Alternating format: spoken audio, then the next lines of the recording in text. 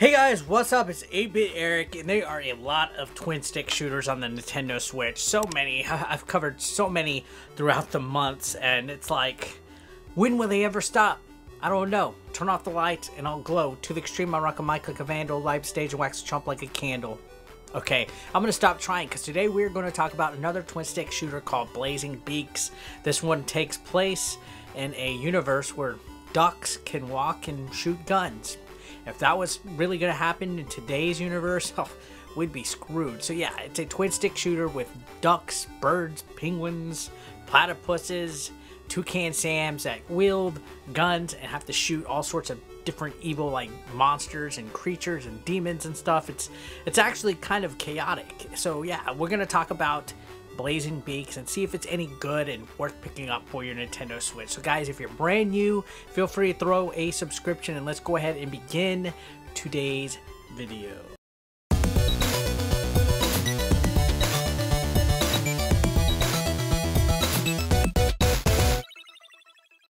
So guys, Blazing Beaks, as I mentioned, is a twin-stick shooter. In case you don't know what that means, it means you control the character with one stick and you aim with the other, and you use the ZR trigger to shoot. I mean, you've played one, you've played them all, basically. And the idea here is to survive as long as possible. It is a roguelike, like a lot of other twin-stick shooters, so the idea is you choose your character and you avoid all the enemies on screen. There's also traps like spikes and different things of that nature. Some of the enemies lay ooze, toxic ooze, and bombs and things of that nature, and the idea is to eliminate all the enemies that are on whatever particular screen you are and then proceed.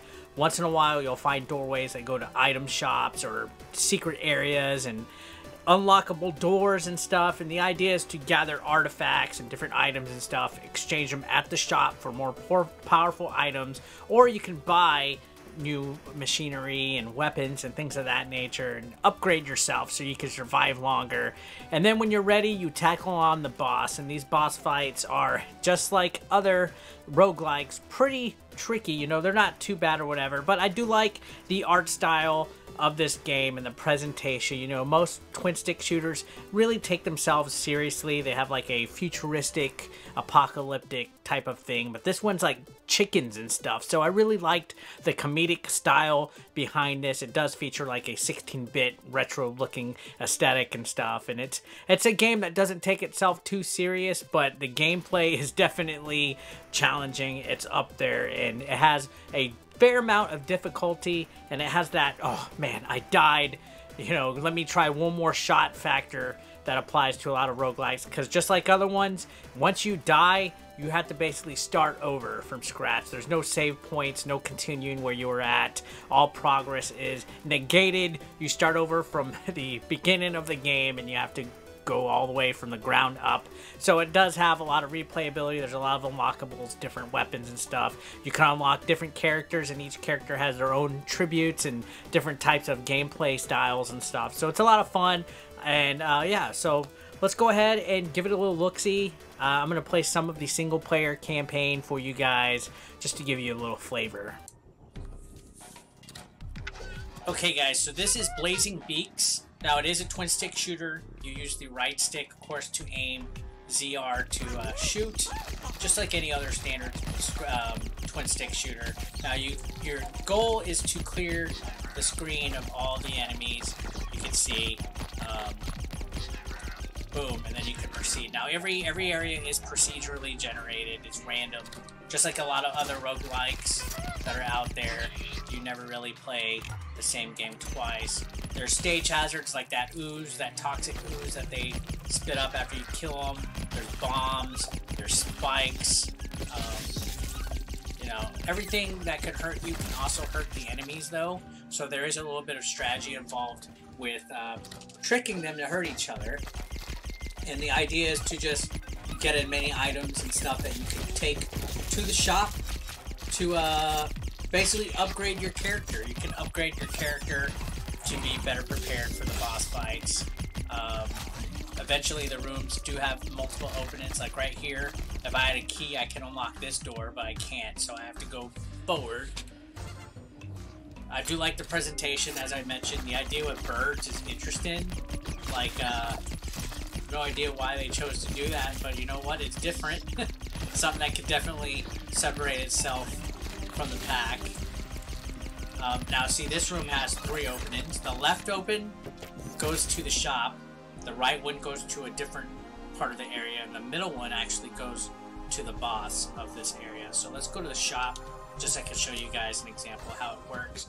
Now, if I have any artifacts, I trade them in right here, like so, and he gives me some items that can upgrade my shooting and everything like that. And if I had enough money, I could get a random weapon, a small purple blaster, or a nail gun. So you can do weapon upgrades there. So yeah, that's the idea. Every so often, you're able to encounter a shop. Now let's keep going. You know, hopefully I could stay alive long enough to show you guys the boss fight. There's a coin right there. Where was the coin when I needed it earlier? So I could have gotten me a better weapon. Alright, so here we go.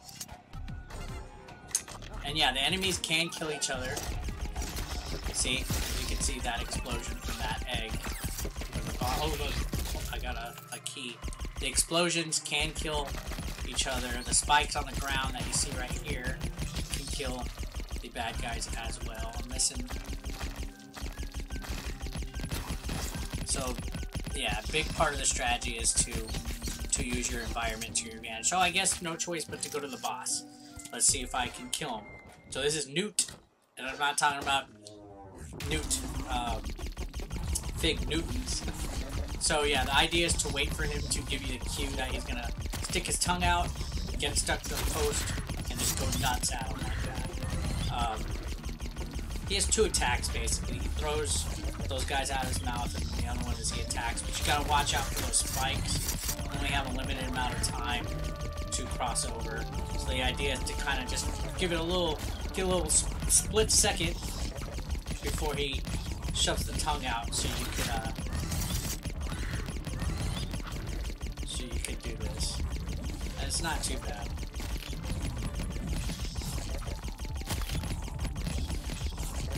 There we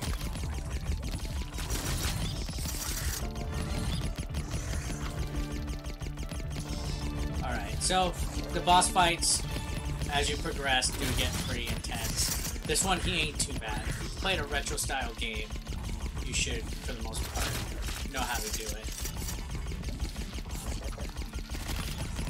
There we go. Just a little bit more, guys.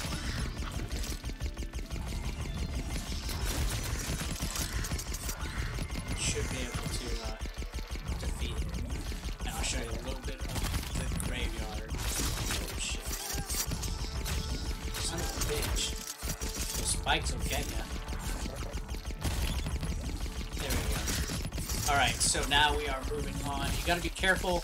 The enemies can still attack you while you are picking up your items.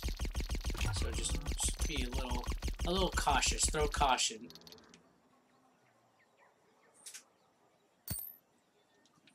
Got a royalty card. I'm gonna do the Iron Wings. Alright, so now it's the graveyard time. You gotta watch out for these big red guys. Enemies do get a little bit tougher. Those red guys charge at you, actually. And these guys, they pack a wallop. Oh, shit.